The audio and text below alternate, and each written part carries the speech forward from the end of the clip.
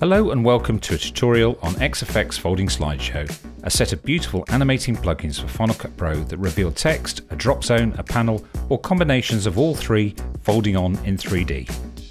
You'll find the plugins under XFX Folding Slideshow in Final Cut in the title sidebar, top left.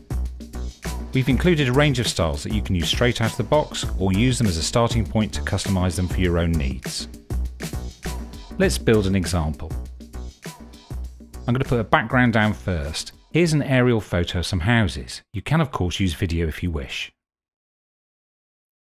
I'm going to use the 101 open house example from the title browser and drop that on top of the photo, and you can immediately see we have a great folding animation. A quick look in the inspector shows that there are 4 options for folding on: in from the left, right, top or bottom, and you can of course toggle the effect off completely.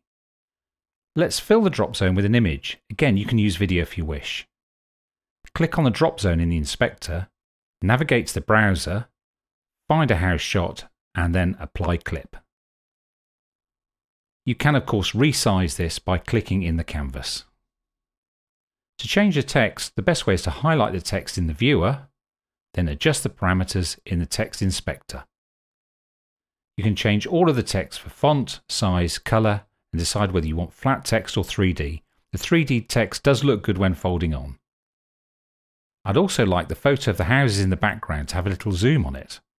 We have supplied a range of moves and zoom effects that you'll find in the effects browser in the right hand side of the Final Cut Pro GUI. First we need to make the photo into a compound clip. You can do that by right clicking or it's Option G. Then apply the zoom effect. That looks good behind the text in the house shot. To overlay this composition over another instance, I need to make both items into a compound clip, and that means I can pick it up and overlay it without affecting anything below.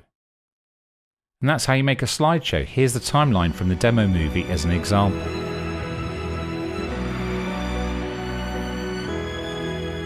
A few more controls to look at, and with this example we have the sidebar and drop zone left, and that folds in from the right to give you that nice 3D out of focus look on there. But as you'll notice, this one has a panel, and all of the plugins have the same functionality, but some of it might be turned off, and this one it's turned on, the panel. You can see I can turn that off, as I can turn the drop zone and the text on and off as well. But what I want to do is I want to show you how this panel works, because not only can you control the opacity, the position, the width, etc., but you can also control the position in Z space, and what that means is it's the way things are layered up. So if I actually control this by pushing it up, you can see it goes over the drop zone. You might want to highlight over a video or a drop zone behind text, and that's how you do it on there.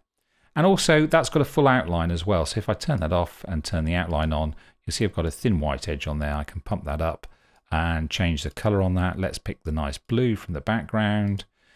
You can get some interesting effects by doing that, going around text, etc. Now, a few things just before we finish up.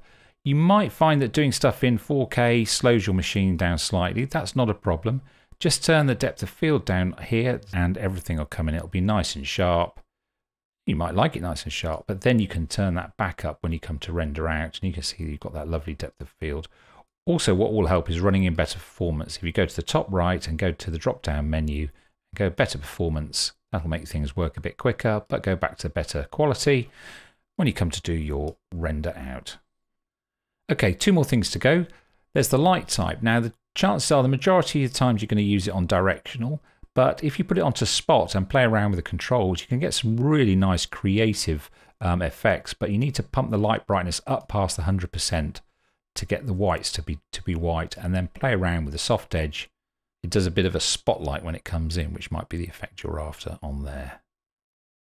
6 more plugins to go in the title browser, and you can see here we've got different durations of the effect. Again, they've all got the panel, the text and the drop zones enabled, so you can make anything out of anything. And lastly, we've got some motion blur, which you can always do is just pick it up and drop it on the top, should you want a bit more motion blur on the effect coming in. But there'll be obviously a render hit with the timing on there, but you can actually toggle that on as the last thing you do. So there you go, XFX Folding Slideshow, really easy to use, gives some great professional results with a few clicks. Hope you enjoy it. Bye bye.